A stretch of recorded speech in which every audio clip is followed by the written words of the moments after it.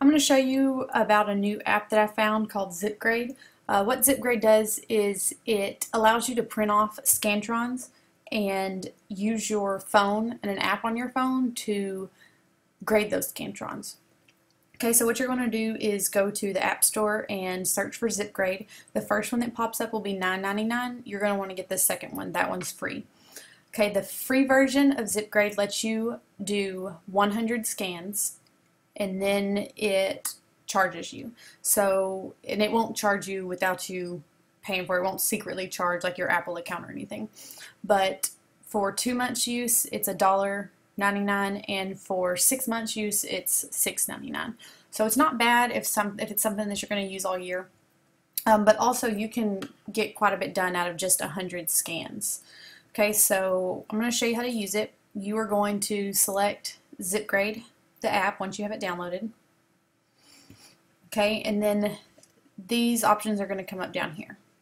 Okay, you're going to select quizzes, and this is just a quick start for it. So we're going to do create new quiz, and then you can print off a 20 question, 50 question, or 100 question answer sheet. Okay, and let me show you what those look like. This is what a 20 question answer sheet looks like, and this is what a 100 question answer sheet looks like. Okay, with the 50 and 100, the students can put in an ID number and it will tie that grade to that student in their ID number.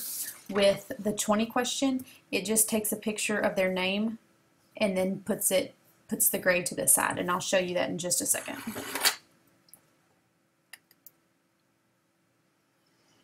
Okay, so let's do the 20 question one. Whenever you select the 20 question, it's going to title it Quiz 1, and you can click edit and change the quiz name. Okay, we're going to edit the key, and whenever you do the first one, yours will be blank. This has just been saved because I did it before. Okay, and so now what I'm going to do is I'm going to take my stack of papers that the students have answered on their Scantron, and I'm going to click scan in this top right corner. Okay, so now I just hold it up and get those 4 corners. Okay, and then I click save. Then I do scan papers. I get the next one. And it goes through it pretty quick, and you can see the grades popping up. It's saying 6 out of 20 was 30%.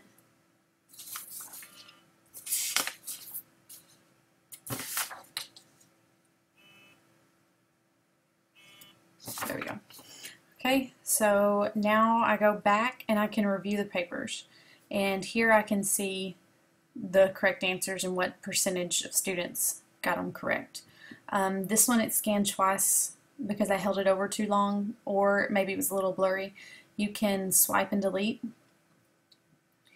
Okay, so now if I wanted to go, to Sheldon Cooper's, then I can see what question he got wrong and what his correct answer was. It takes a picture of that Scantron. Okay, I can also go to item analysis, and I can see that 0% got question 1 right, and 57% got question 2. And I can see exactly how many people chose each one. I can also click on the question and it will show a graph.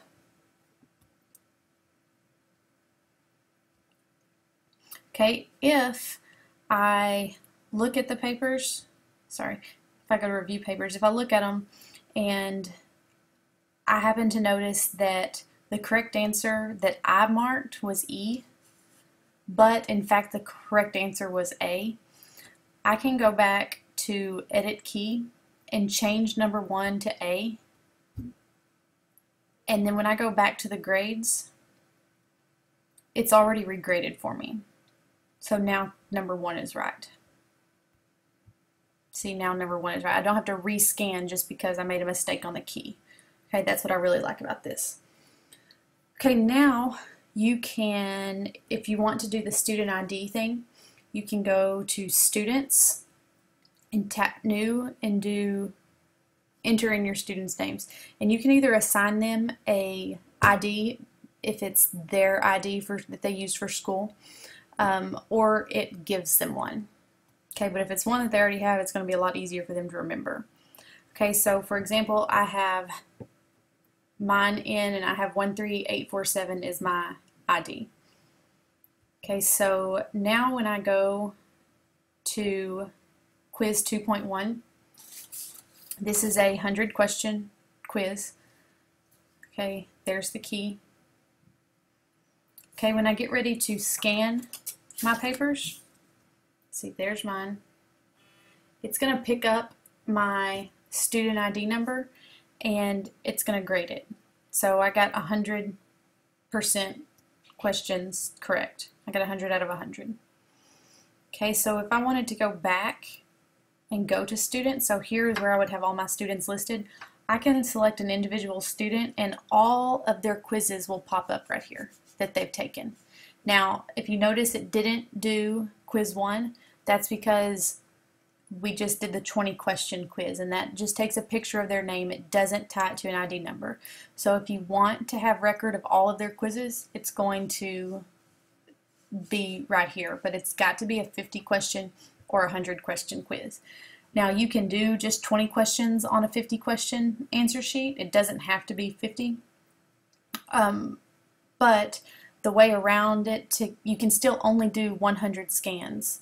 And so my way around that would be to print off a 100-question Scantron like this and maybe do 10 answer quizzes or a couple of 20 answer quizzes. And then when they're all done with 100, then you have multiple grades.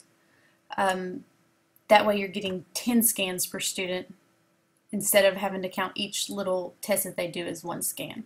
But if it's something you want to use, $6.99 isn't too bad for a year's use. But as you're using it, it will say, hey, you've used 50 of your scans, of your 100 scans, do you want to upgrade? But I like this better than Plickers if you're having to do something where you need to track data, because on Plickers it does not allow you to see all the students like this. Okay, you can't, on Plickers you can't go back and see how Haley Turner did on all of her quizzes. You can just go to the one question and see how she did. Okay, and this one also does the whole student or the whole class, sorry, item analysis. It also does the whole class. Okay, so it has a little bit more features than Plickers, but you only get 100 scans, and Plickers is unlimited. So if you have any questions, please feel free to email me. The way to get the Scantrons is you're going to go to ZipGrade.com.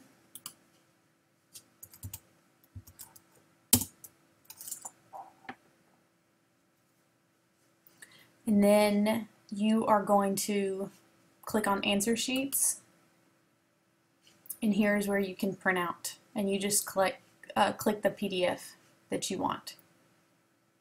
Okay, so the 20, the 50, or the 100.